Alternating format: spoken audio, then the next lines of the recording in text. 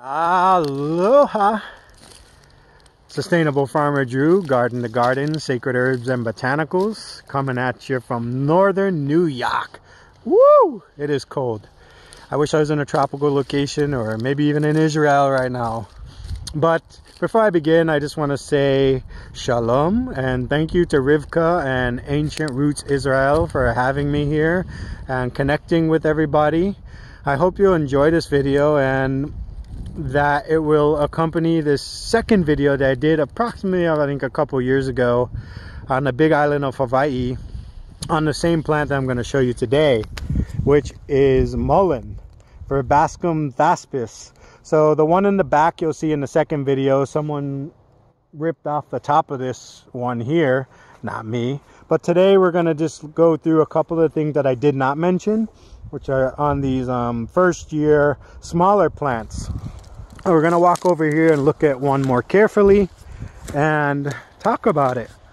So mullein lives on 1 to 3 year cycles and very rarely longer. It has this really intriguing soft grayish green leaves which grow in this basal pattern, basal rosette pattern. The leaves can grow in excess to 12 inches and the plant produces an abundance of seeds. In fact, one plant can produce over 175,000 seeds in its lifetime.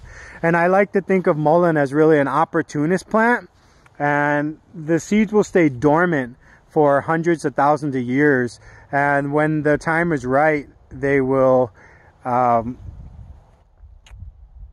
germinate. So they really only like to grow in disturbed soils, and that's really how mullein has survived through the ages, over the 2,000 years of its history. During its second year, and you'll see this in the other video, the tall flowering stalk grows and has this distinctive 5-petaled yellow flowers, and the flowers, the root and the leaves are all medicinal. So mullein was traditionally used as basically a cheap torch, and you dry the leaf and stem and that will readily ignite. One of the plant's nicknames is called the candlewick plant. In fact, the Romans used mullein stalks as candles, and they called the plant Candelaria. And so mullein was also used for lamp wicks before cheap cotton was available. It's so soft, you can sleep on it. That's some ethnobotanical uses for you. And it's said that the ashes from the mullein plant can be made into a soap, which will restore hair that has become gray to its original color. Now there's a component of herbalism I'd like to talk about called the doctrine of signatures. And essentially this is a feature of a plant that represents a therapeutic function within the body. And with mullein, for example, it has these soft hairs all over it, and this represents the tiny cilia in our lungs, those tiny cilia hairs in our lungs. So really mullein, its doctrine of signatures, has this affinity for the respiratory system, which I find absolutely amazing. I love the doctrine of signatures. The mullein is both an anti-inflammatory and analgesic for pain, and also has these antiseptic qualities to them, to the leaves and the plant. The leaf and flowers have this cooling energy that acts both as a demuculant to break up mucus and as an astringent to really tonify tissue and in the lung, which makes it an ideal remedy for lung ailments, as it soothes and dries up this excess mucus. So the nature of mullein root, on the contrary, is really warming. Its flavor is kind of mildly astringent and slightly bitter. It has this really earthy, robust, like chlorophyll-y taste. But mullein root tea is just amazing. And it comes down to it, it's really a valuable bladder tonifying agent. It does not irritate or overstimulate the bladder or kidney function.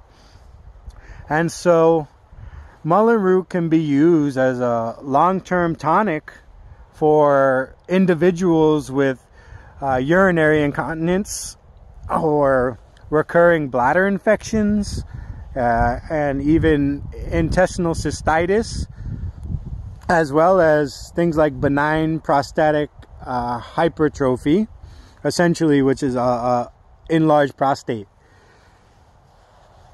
Mullein leaf can be wrapped around sprains and held in place with like a gauze to help align tissues, ligaments and tendons, and this reduces swelling. You know, one can harvest the leaves and then wrap them in like a paper towel and put them in a Ziploc bag and store them in the freezer, and this way you'll always have access to a supply of mullein on hand.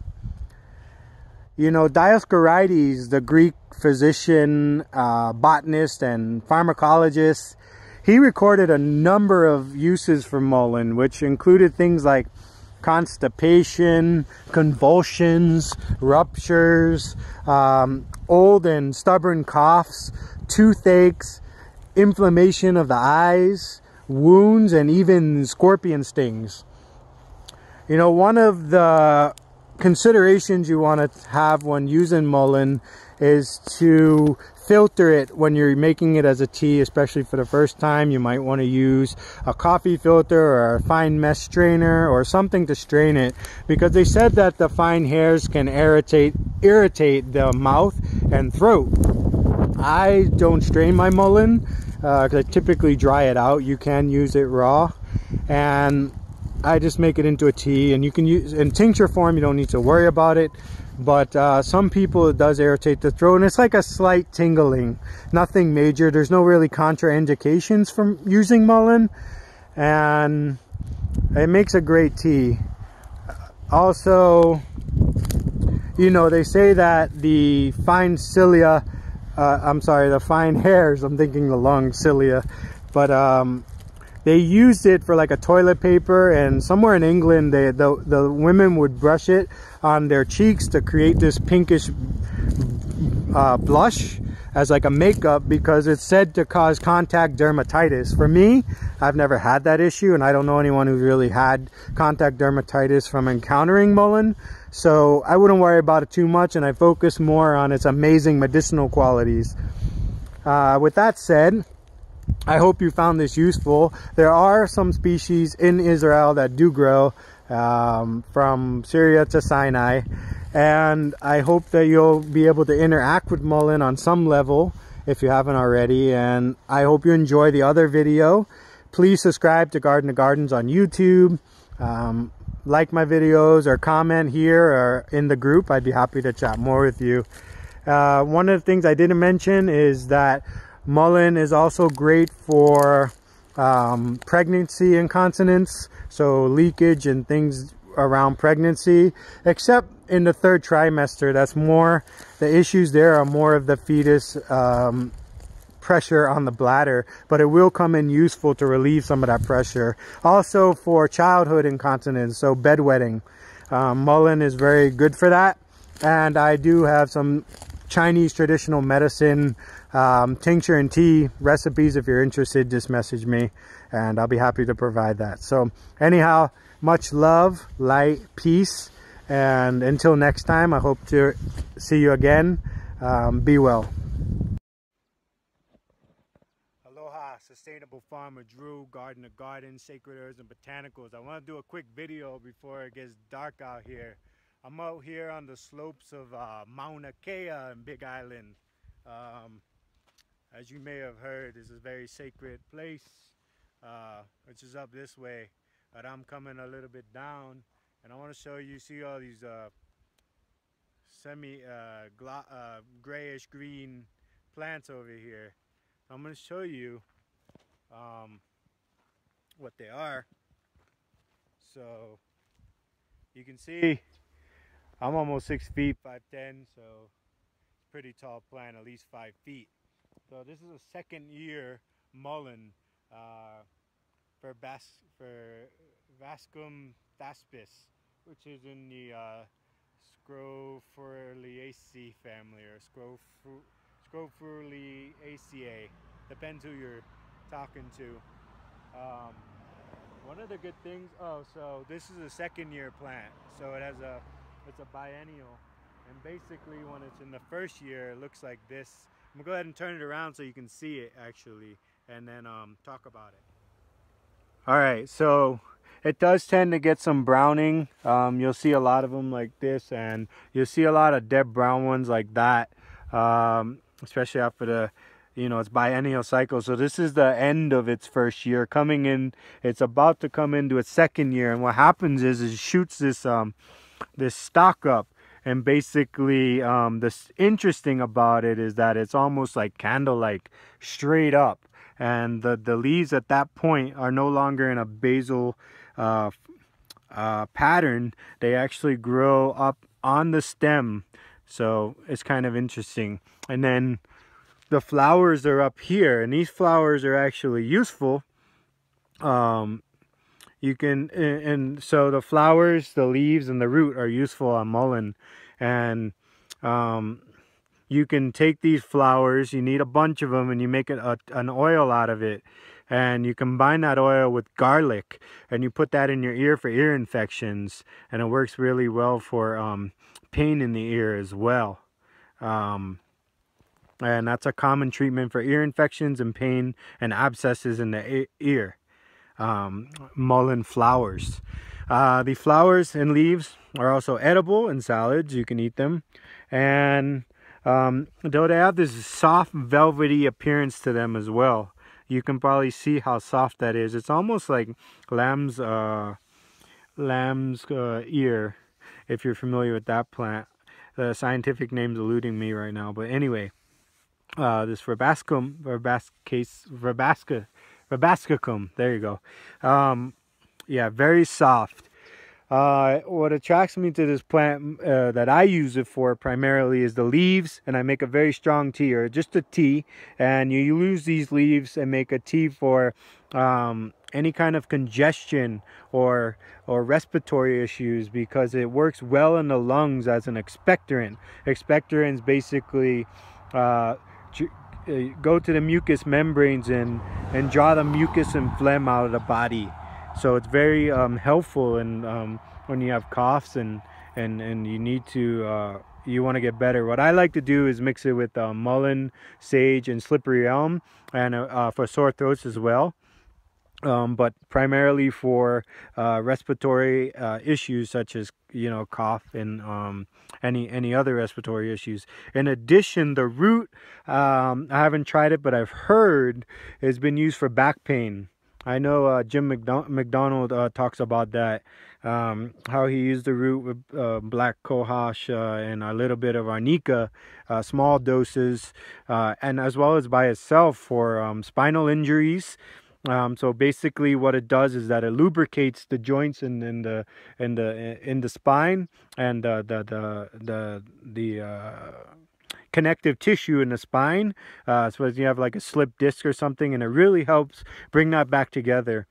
So yeah, by the way, it's very cold out here, and as you saw, I'm not prepared, but that's okay. I'm not that cold. I'm really interested in this mullein, and you can see that the clouds are coming in, the night's dropping down, and the mullein standing strong. It is considered an invasive species here in Hawaii.